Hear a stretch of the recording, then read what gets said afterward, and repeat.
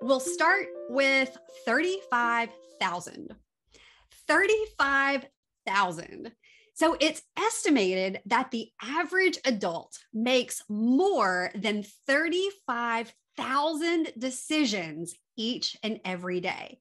Now, I've got to know, is that more or less than what you thought?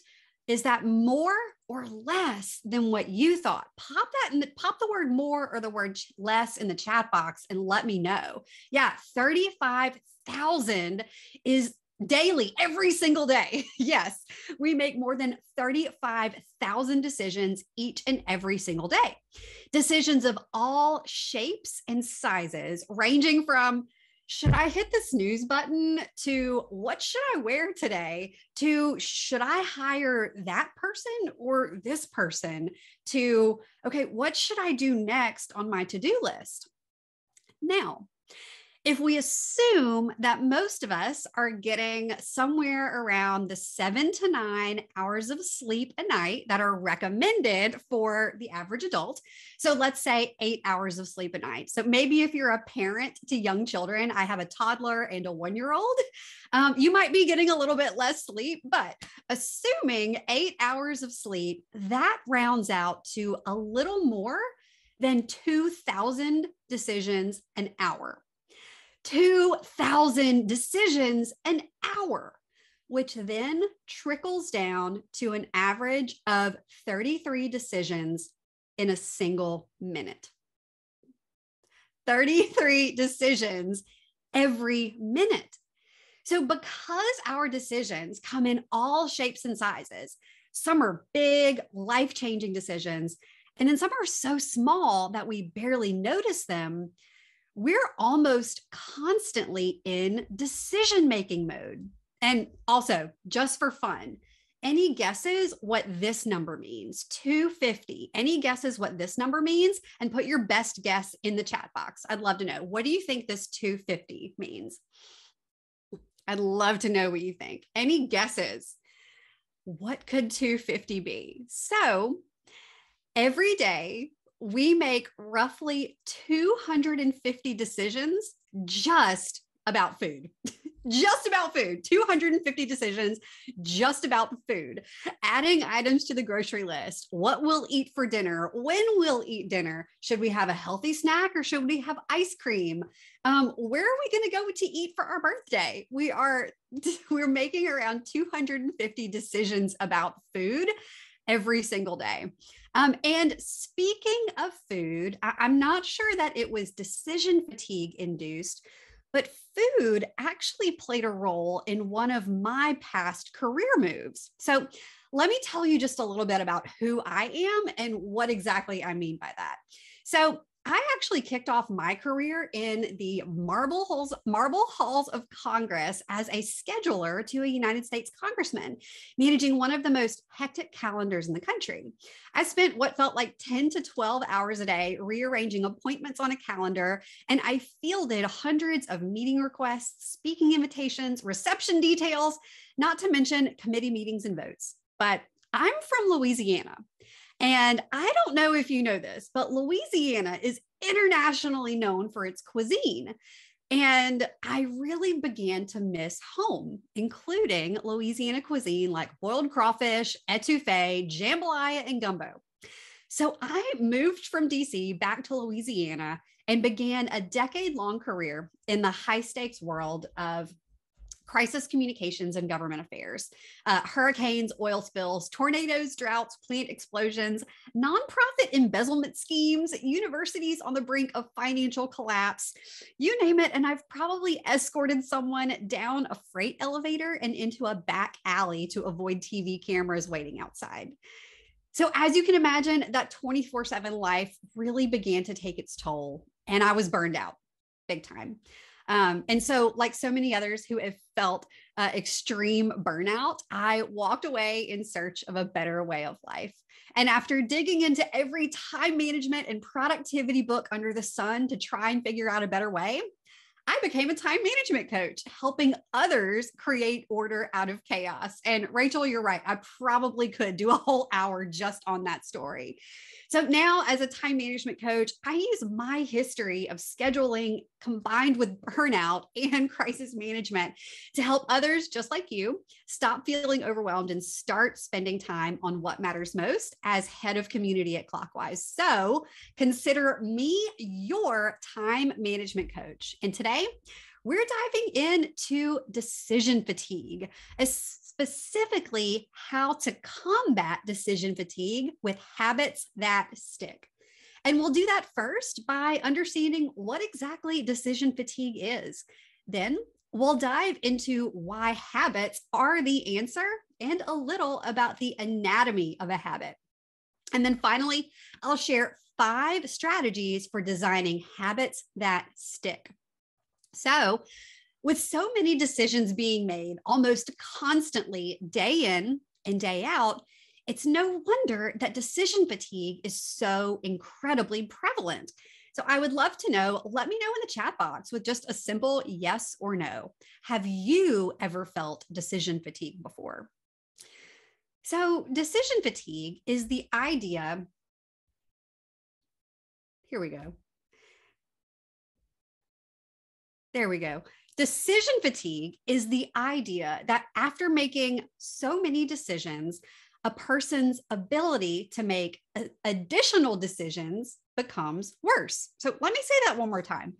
So decision fatigue is the idea that after making many decisions, a person's ability to make more decisions becomes worse. So that can lead to difficulty making the right decisions. It can lead to impulse buying and other just bad decisions. And Jennifer, I love that strategy. I do that too. We actually pick out clothes every single Sunday so that we don't have to do any of it the night before. That is genius. So think of your decision-making ability like this: a gas tank. So when you open your eyes each morning, you start your day with a full tank of decision-making fuel, but you've got a limited amount of fuel in your tank. Once you use it up, you don't get it back. And so each time you make a decision, you use just a little bit of that fuel. And of course, some decisions require more fuel than others. So as you make decisions throughout the day, your decision-making fuel gets lower and lower and lower until you have very little decision-making power available at the end of the day. And so when our fuel reserves are low, we're more prone to making bad decisions. So this is why so many bad decisions happen at night. When we've used so much of our decision-making power throughout the day, that suddenly standing in front of the freezer and eating ice cream straight out of the carton doesn't seem like a bad idea after all. I mean, who's with me? If you've ever made a late night snack decision, just put the word snack in the chat box and let me know I'm not alone. Because when you've made so many decisions throughout the day, right? Exactly. It's really tough to hang on to that willpower and skip the snacks. Right, Veronica, let's be honest. A snack really is the best decision ever. And, just what's your favorite midnight snack? Let me know. Mine's ice cream every time. We love the ice cream with a little bit of chocolate syrup. I even have this bottle of unicorn sprinkles that are all different shapes, sizes, and colors and textures. And it is such a fun, indulgence at night. But I'm not going to make the decision to eat ice cream most of the time in the middle of the day. It's at the end of the day when my decision-making fuel is low that I'm just like, you know what, I'm going to eat the ice cream. So, but this plays out in ways a lot that are a lot more serious than the ice cream dilemma late at night. So let's flash back. Thank you, Autumn. Thank you for letting me know that I deserve the ice cream. Maybe not every night, but maybe once in a while as a treat. So let's flash back, if you will, with me to March of 2020. to March of 2020. We all remember how the world and how things began changing for us in March of 2020. So you might have noticed in the spring of 2020, when many of us experienced the shift to remote work for the first time, that suddenly working from home, being in Zoom meeting after Zoom meeting, we felt more exhausted than ever before. And if you felt that too, back in spring of 2020, just put exhausted in the chat box, because, not only were we spending more time in front of Zoom, but we were completely thrown out of routines that had been ingrained for months, even years. We were completely thrown out of routines that we had created and that felt like second nature to us. All of a sudden, everything was different. And with every change to our routine, and there were many, we can agree, there were many changes to our routine, from a change in our commute to how we started our day, to if you had children, how children factored into your routine, to how long you spend working, to where you work. With every change to our routine, we had more decisions to make about how we would operate instead, how we would operate in this new way. And this avalanche of decision-making, as we settled into new routines, new work styles, and new methods of collaboration, depleted our decision-making fuel reserves faster than ever before. So the landscape of work is continuing to change every day. And the future of work is one of the hottest topics of discussion right now. And since we know that few things are more constant than change, how can we set ourselves up for success and combat decision fatigue along the way? Fortunately, the answer to combating decision fatigue is simple: habits. Habits. So why habits? How is this going to magically fix all of our decision fatigue problems?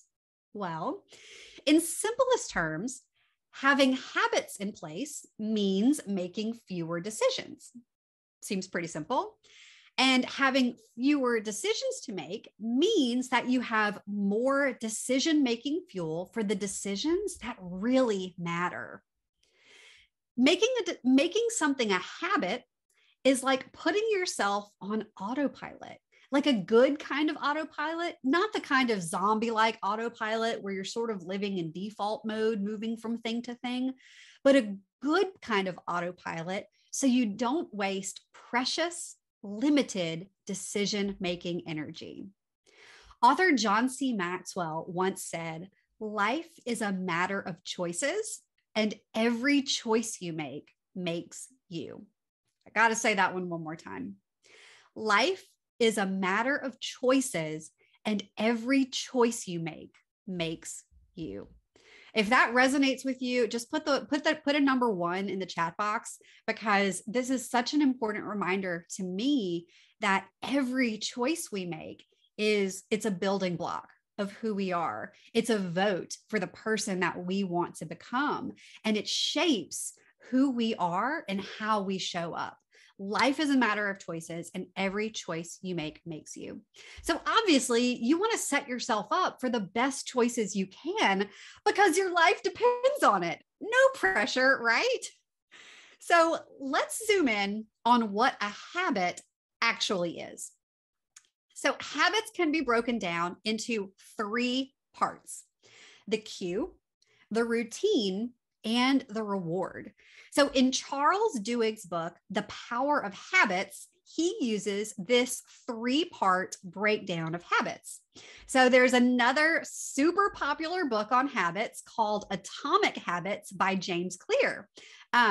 In his book, he breaks habits down even further into 4 parts: the cue, the craving, the response, and the reward. For the sake of simplicity, today we'll be digging into Duhigg's 3-part breakdown. So let's take a closer look at each one of these building blocks of a habit.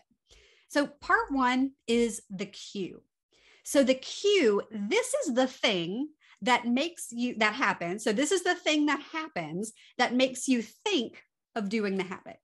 This is that trigger. This is that thing that kicks off the autopilot. This is the thing that happens that makes you think of doing the habit. And as I'm telling you a little bit about each of these three parts, I encourage you to think of a habit that you currently have. Maybe it's something as simple as making your morning coffee, or brushing your teeth in the morning, or putting your sunglasses on whenever you get in the car. Choose a habit and try and think about what your cue is. So again, the cue is the thing that happens that makes you think of doing the habit. Part 2 is the routine. This is doing the habit, whatever the habit may be. And then part 3 is the reward. The reward can be intrinsic, the way that you feel after you do the habit, relaxed, accomplished, energized, whatever that internal feeling is, or the reward can be an external reward. So here's an example using something that's probably a habit for many of us, drinking a morning coffee or a tea. So if the cue is the thing that happens that makes you think of doing the habit, the cue might be seeing the coffee maker in your kitchen. Maybe the second you walk into your kitchen, you see the coffee maker and you think, oh, time to make coffee. Or maybe it's the moment your eyes open in the morning and you think, oh, I'm awake now, time to drink coffee. So that's the cue. The routine is then making the coffee. And the reward is enjoying the delicious taste of the coffee you've made, as well as that awake feeling once the caffeine comes in. Make sense? We've got the cue, we've got the routine, and we've got the reward. Understanding each of these three individual pieces of a habit is what is going to equip us with the ability to be more strategic than ever about designing habits. So now that we're all experts on the building blocks of habits, let's look at 5 ways that you can use habits to combat decision fatigue. First, know your why. So when you're crystal clear on your motivation for starting a habit, that gives you fuel to keep going when you don't feel like it. So let's say that you want to start a habit. You want to start meal planning. Out of curiosity, how many of you currently meal plan, or how many of you want to start meal planning?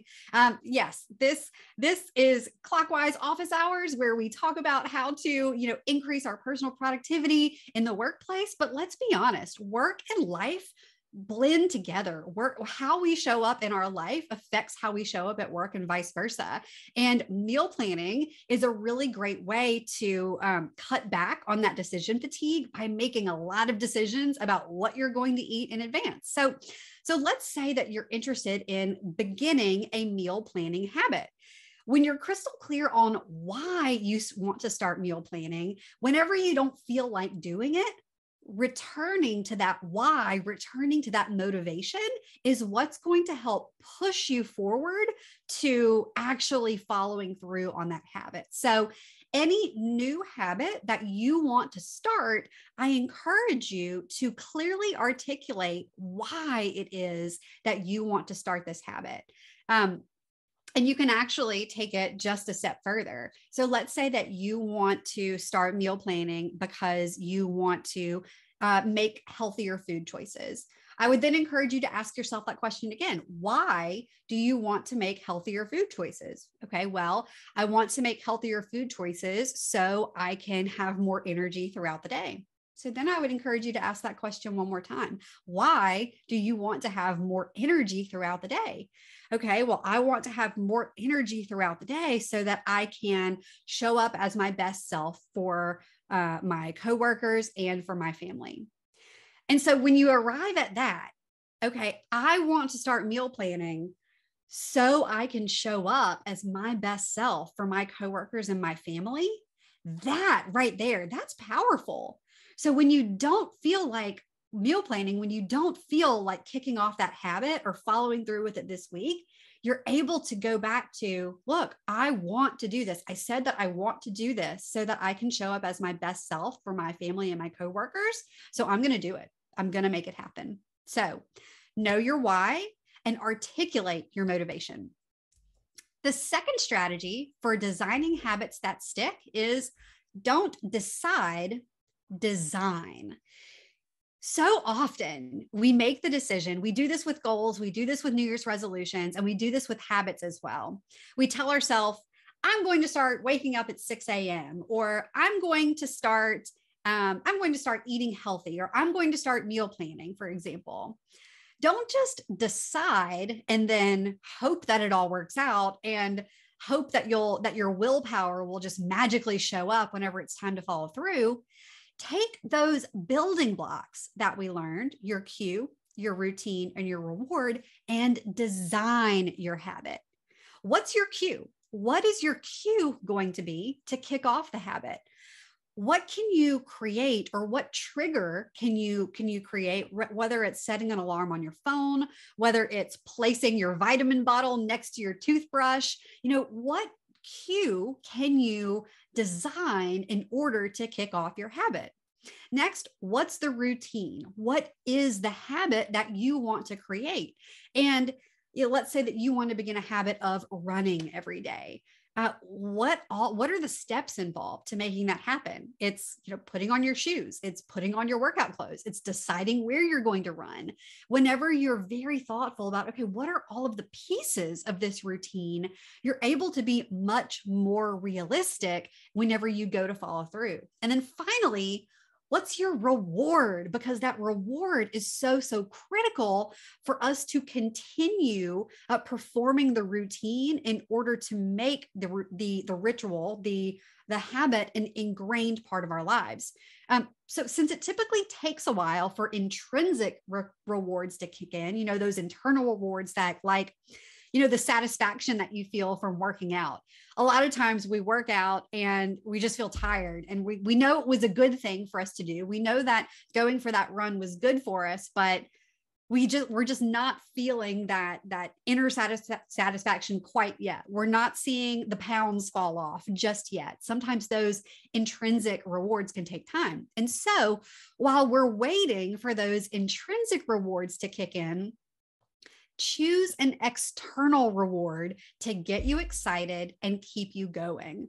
So one of the simplest, most inexpensive yet powerful methods of creating an external reward is using a habit tracker. Jerry Seinfeld, I'm sure we all know who the amazing comedian Jerry Seinfeld is, really credits his success not to being smarter or funnier than anyone else, but to consistency. He tells the story of whenever he was a young comedian, he put a calendar, one of those big calendars on the wall, a big annual calendar, monthly calendar, quarterly, whatever, but just a big calendar with big blank X's. And so every day that he wrote a new joke to really create that put in the reps and build that muscle, that comedic muscle, he would write a joke and then immediately go put an X on the calendar for that day. And so while in the beginning, his first job or his first goal was to write a joke each day, it then transitioned to not breaking the chain. His goal was to not break the chain. Just don't break the chain. Every single day, keep it up, put the X, and don't break the chain. So that created a physical activity that signaled that reward. He did what he said that he was going to do. He continued the habit, and he has that visual picture of his accomplishments. So one of the most important things, though, to remember about a habit tracker is that you only get that feel-good chemical release for that reward if you make the X almost immediately after you perform the activity. So let's say that you've got a habit tracker, and every day at the end of your day, you think back on the day and you just cross off all the things that you did that were on your habit tracker. This is a technique that a lot of people use. But when you wait until the end of the day, you're not connecting, you're not physically connecting, performing the activity with getting the reward of making the X. So if you are someone who uses a habit tracker, or you're interested in using a habit tracker to create that visual reward, make sure that right after you perform the activity, you put that X, because that's when you'll really begin to strengthen that muscle of sticking to that habit. So that was a little bit of a side path that we just took into a little bit of the science behind habit trackers. So I hope you enjoyed that and take that and run with it. And so the next strategy that is incredibly helpful for designing habits that stick is to schedule your habit. So this is very similar to designing your habit, really being intentional about your cue, your routine, and your reward. But bringing even more intention to the cue is scheduling your habit into your day. And Lulu, that's really it. Habit trackers can be so helpful, but you've got to make that X right after you perform the activity, because that's what links the activity to that reward. And that reward is what's going to keep you going back to the habit time after time. Rewards are huge. Rewards aren't just for fun or for celebration. Rewards are critical to making our habits stick. So we've got to celebrate the small wins. And so whenever you carve out space for your habit in your day, so whenever you make time for it and dedicate time to it, it's more likely to happen, rather than saying, oh, I'll get to it at some point. Decide when. If you're serious about making it happen, decide when. So our fourth strategy for designing habits that stick to combat decision fatigue is to pair your habit. Habit pairing or habit stacking is a really great strategy for kicking off a new habit.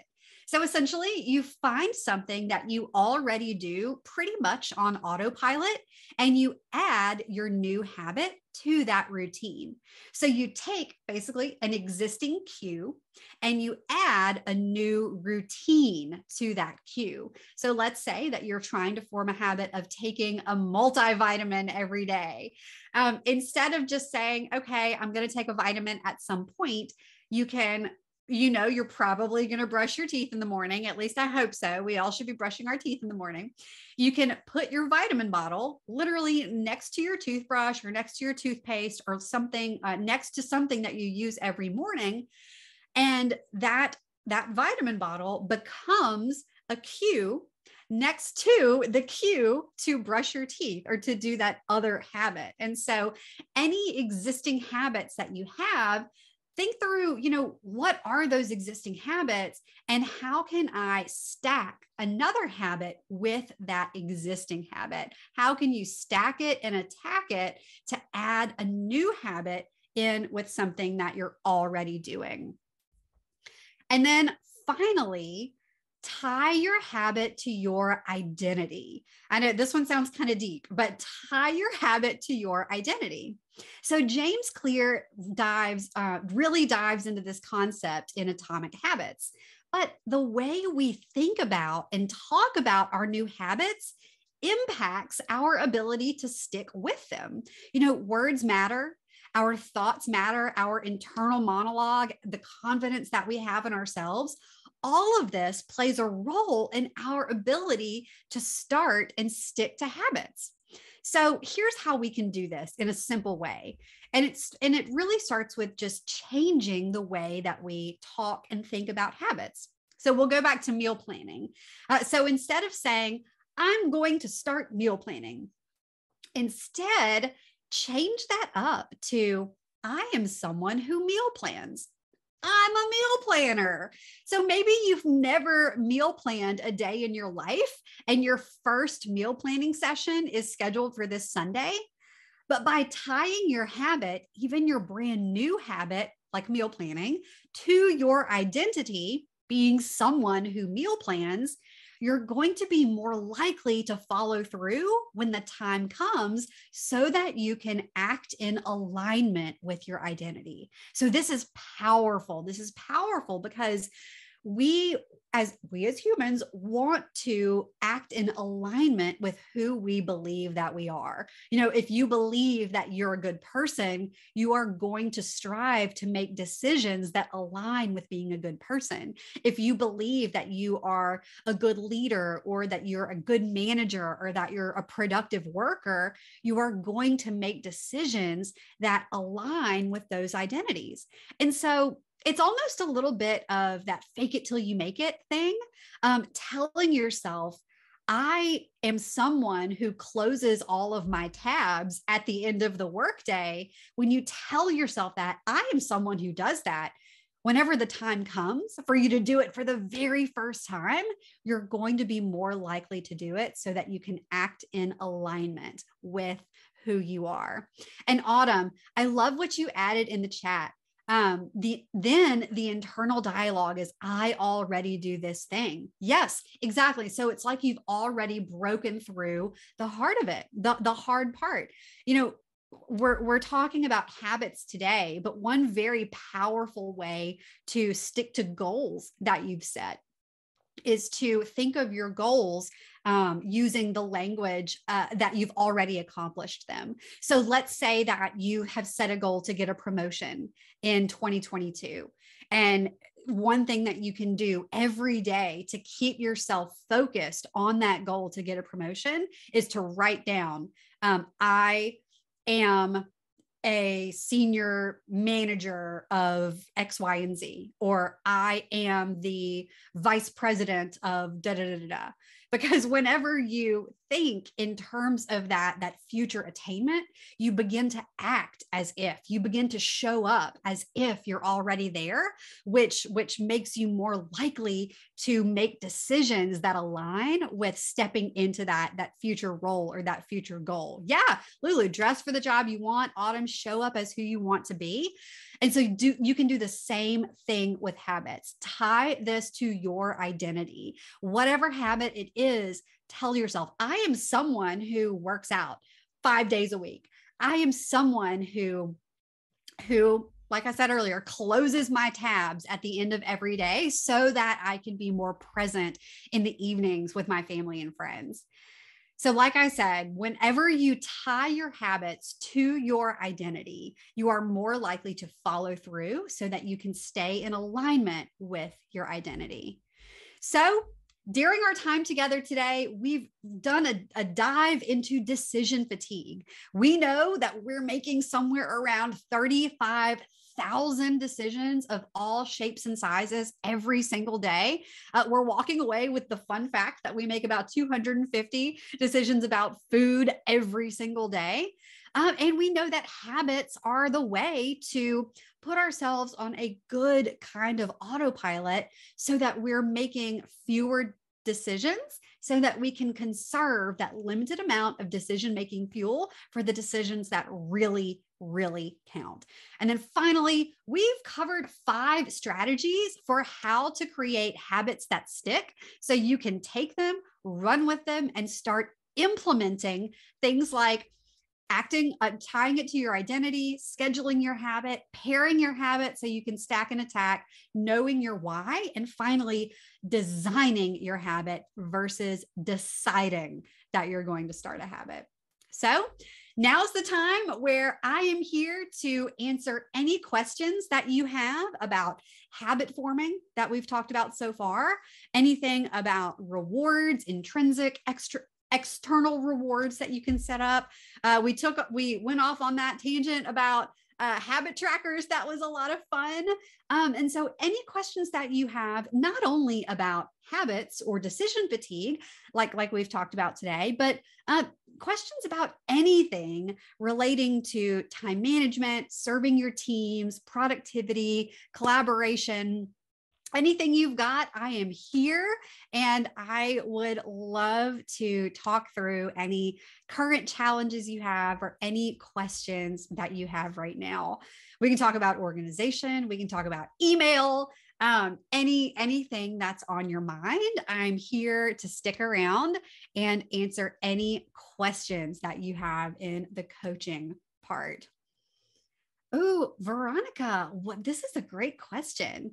Okay, so Veronica asks, I'm curious to know how you deal with people that are resistant to change. This is that's such a great topic because I feel like things have changed more in the last year and a half than they have in like the last 20 years or something like that. We've experienced so much change, and so much has changed so quickly that we've barely had an opportunity to hang on. And so, there are so many different types of personalities, right? And as a time management coach, I really like to think about personality driven productivity. And I know that your question isn't directly related to productivity, but trust me, I'm heading there.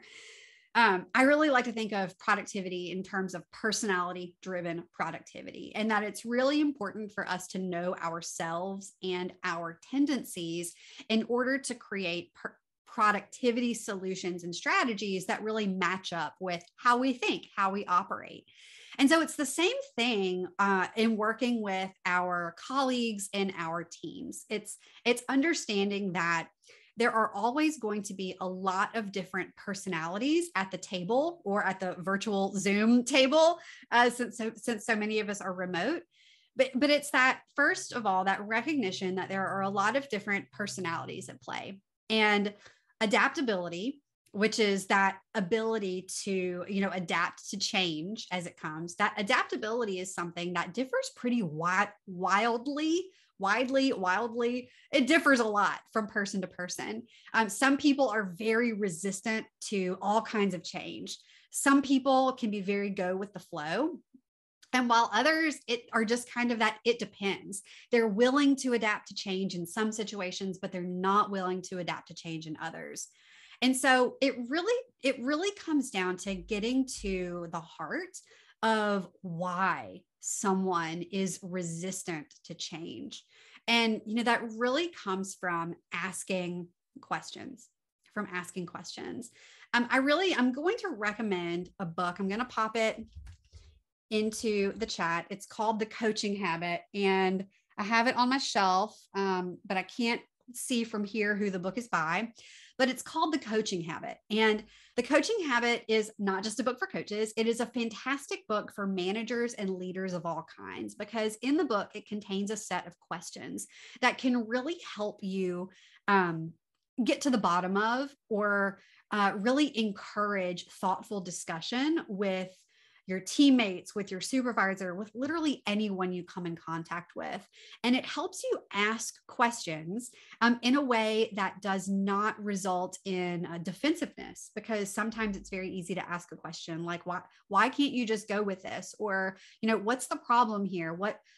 And that can lead to those who we're talking with just kind of becoming a little bit defensive. And then once that happens, all bets are off. And then you've got to just wait until things, play out a little bit to go back to that original problem. And so I would highly encourage you to ask open-ended questions to understand what is causing the resistance.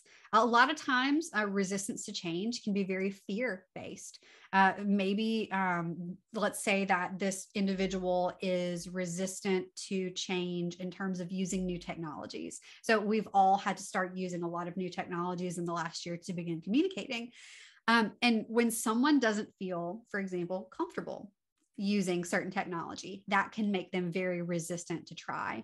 When someone is afraid that they're not going to be able to get the hang of it, and then therefore may not look as competent as their team members, that can make them resistant to change. And so, we talked a few weeks ago about burnout, and understanding that there are 6 different areas of burnout, and each area of burnout has to be addressed in its own unique, tailored way. And so it's really the same thing here. So Veronica, yes, I would highly encourage you to really dig in and understand what is causing someone to be resistant to change, and then use that to very specifically help them work through whatever that fear or whatever that reluctance is. So yes, check out the coaching habit. I highly recommend the coaching habit to literally everyone. It's so good for collaborating with team members, for talking with your supervisor, for leading people that your direct reports. It really is a fantastic book with very, very powerful questions. Lulu, that is such a great question. Do you have any tips on prioritizing? For example, I have multiple habits I want to start. How do I decide which one to work on first? So first of all, I will absolutely commend you and give you a high five for asking this question. How do I decide which one to work on first? Because one of the biggest pitfalls in adopting new habits is trying to start too many habits at once. So a lot of times we'll wake up on January 1st and we decide, oh, it's January 1st. I'm going to wake up at 5 a.m. and I'm going to run 5 miles today. And I'm going to revamp my diet. And I'm going to alphabetize my CD collection. And I'm going to do all of these things. And it's just completely overwhelming. And then we do none of it. And then we give up. And we don't want to do that, right? We want to be very intentional. So one best practice, one good strategy that we didn't cover in the 5 today is really deciding which habit you want to start on first and get that one going before you start adding in additional habits so that you give that one time to sink in. So there's been a lot of different dates thrown around. How many days does it take to make something a habit? Is it 21? Is it 67? Is it 127? They've really been all over the place. Well, here's the thing. There's no magic number of days that it takes to make a habit ingrained. But whenever you intentionally design a habit with a cue, a routine, and reward, you are more likely to make that habit stick sooner than if you just decide and hope that it happens. But let's talk about prioritizing. So here's another book, because I love the books, and it's called The One Thing. And this one is by Gary Keller and Jay Papasan. It's a really great listen if you happen to have Audible or if you're into listening to books. It's really great. And in The One Thing, this book is really about focus. They talk about the importance of going really narrow in order to make a really big impact. And so what they recommend is asking this question, and they call it the focusing question. And it goes like this: what is the one thing such that by doing it, everything else will be easier or unnecessary? I'm going to say it one more time. What is the one thing I can do such that by doing it, everything else is easier or unnecessary? So I would encourage you to think about the habits that you want to start and ask yourself, okay, of these habits that I want to start, which one, if I start it first, will make the rest easier? Which one, if I start it first, will make the rest easier? So here's an example. Like, let's say that you want to start working out in the morning before work, that you want to meditate in the morning before work, and that you want to start waking up earlier, that you want to start waking up at like 6:30. Of those 3, what is going to make the other 2 easier? Waking up early. So that one is going to make the other 2 easier. So I would really encourage you to think through the habits that you want to start with that lens. Which one would make the others feel easier? And if they're all completely like unrelated, just ask yourself, which of these is going to be most fun to me? Because we're going to be more likely to do the things that we think are fun or enjoyable. So yes, I would encourage you to think through which habit is going to make the rest of the habits feel easier, or if they're all equal, just do whatever feels the most fun. Autumn, I'd love to learn more about the startup and shutdown routines for the workday that you mentioned last office hours. What habits or routines can we incorporate there that would be most powerful? Well, Autumn, I'm so glad you asked, because your action items for today. First, I encourage you to share your biggest takeaway with Clockwise Office Hours, the hashtag Clockwise Office Hours. I encourage you to take action on at least one habit forming strategy that you learned today. And then finally, I encourage you to register for the next Clockwise Office Hours, which is all about the 5 essential routines for a sustainable work week. Autumn, the 5 essential routines for a sustainable work week. Spoiler alert, yes, I will be talking all about the startup and shutdown routines and 3 other essential routines that really can help you show up as your best self and build a more sustainable work week. Oh my gosh, Lulu, I love it. Veronica, can't wait to see you there. I love seeing you guys week after week or office hours after office hours. So be sure to go ahead and register for the next office hours. And while you're at it, share office hours with someone else who you know might enjoy learning a little bit more about routines and who could really, who you think would really benefit or enjoy just making life just a little bit easier, because, you know, that's exactly what we aim to do here at Office Hours, is to provide you with tips and strategies that you can easily take action on so that you can make time for what matters. You know, that's what we're on a mission to do here at Clockwise, is to help you make time for what matters. You know, we believe that the time between meetings is the most important part of our day, and being able to use that time well, being able to use that time in a way that helps you feel accomplished, productive, that enables you to be present when you're in your off hours so that you can focus on the people that matter most. That's what fuels us, and that's what keeps us, doing what we do. So I want to thank you guys, as always, for signing up, for carving out this time, for doing this for you, because, you know, this is your time. This is your time to walk away with these tips and strategies so that you can implement them and make life just a little bit easier, not just for yourself, but for your teammates as well, because this is all very shareable, teachable info that you can use to help others as well. So that is it for today. Thank you guys so much for joining me, for being here, for asking such amazing questions, for always showing up with such energy in the chat box. It's always so awesome. And yeah, I thank you guys so much. I'm going to stick around for just a little bit longer if you guys have any more questions. And if not, I will see you on February 2nd at 11 Pacific to talk all about the 5 essential routines. All right, you guys have a great day and enjoy the rest of your week.